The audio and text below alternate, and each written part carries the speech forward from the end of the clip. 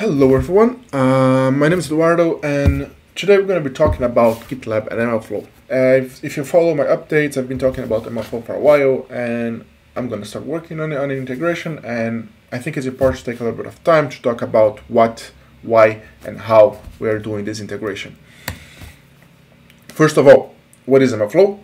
MLFlow is a model registry. Model registry is a component on the MLFlow MLOps stack responsible for managing the machine learning models that we create.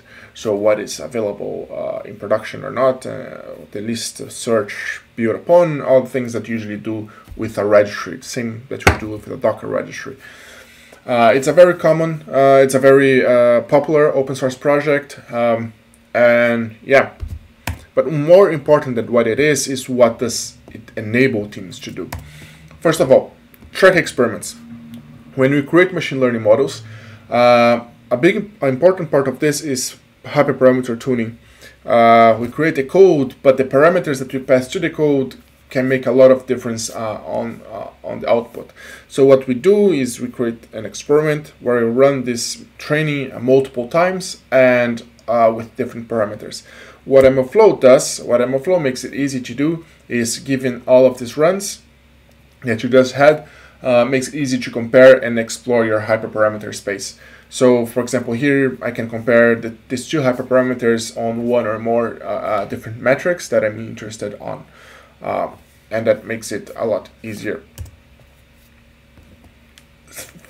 Having these runs, the next thing that it makes a lot easier to do is create a model. So you can register a model with MLFlow and promote a run to a model, to a version of a model. So then you can track which version is available on staging, on develop, on production. You can search, you can roll back, all those classic necessary things to do with packages. And having that model, then it becomes really, and since this model is MLFlow packages is kind of like a pattern or a cask, so it makes it really easy to create a server that will create predictions for your model, and it makes it really easy to deploy.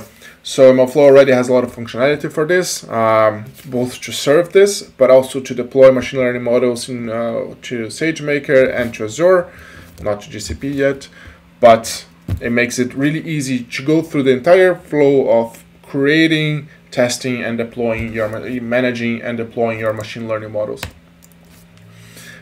That's really cool, but why integrating with GitLab? First of all, users seem to really want it. So we ran some small surveys to check the temperature on this and see what users wanted. And MLFlow features came consistently as the most voted. These are small sample sizes, but it does give an idea of what we're looking at here. So users are very excited about this apparently. Second, it makes sense with the DevOps platform. So from what I spoke a little bit earlier, MLFlow or model registry in itself touches create, verify, package, release, monitor. It really involves a lot of DevOps in itself. So it makes sense to be part of the DevOps platform. And third, it's not, GitLab can actually make MLFlow easier. If you go through the issues open on MLFlow, you're gonna see that a lot of the things that are mentioned over there, GitLab can help with.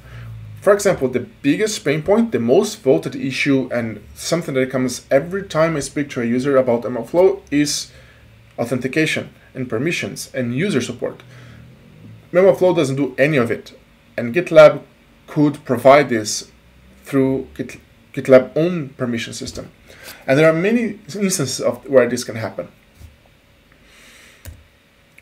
And how we will work on this. So the three underlying guidelines that we have in mind is, first, self-managed. It should work for self-managed. It's not only for GitLab.com. This is also for users that deploy behind their own servers. So it's self-managed first. Second point, it should just work. This shouldn't be, the whole point is to make MLFlow deployment easier and along with GitLab. So we want this to be a zero overhead for users. You install GitLab and you have MLFlow. And 3, we want this to be more than just providing an MLFlow instance. We want to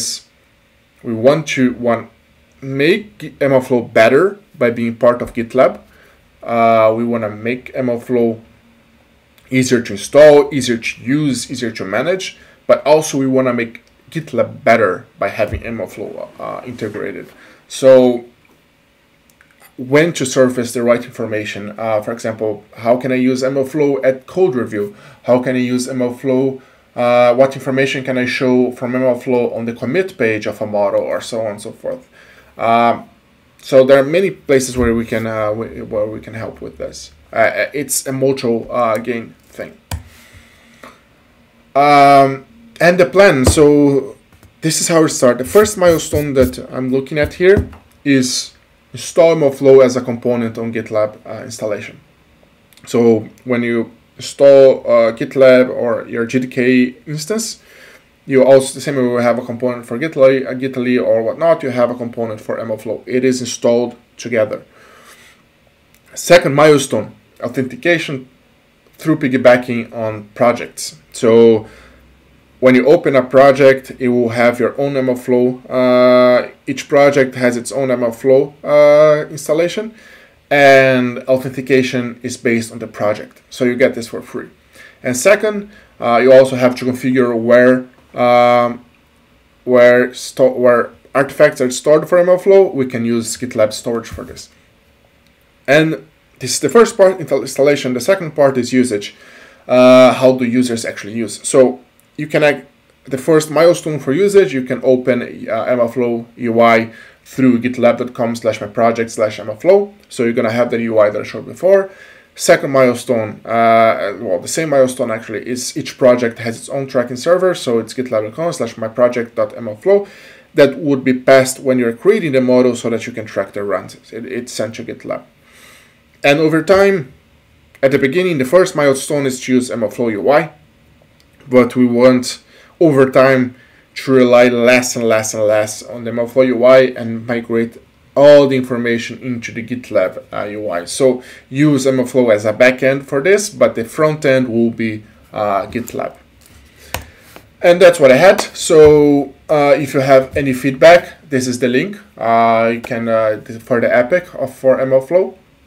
I'm accepting any ideas, any opinions, any, I don't know, whatever you want to say. It's very early, and of course this is incubation engineering. This is an exploration that we are doing. We want to explore if this is viable or not. This is not really a promise, but just sharing my vision for this. Thank you for watching and have a great day.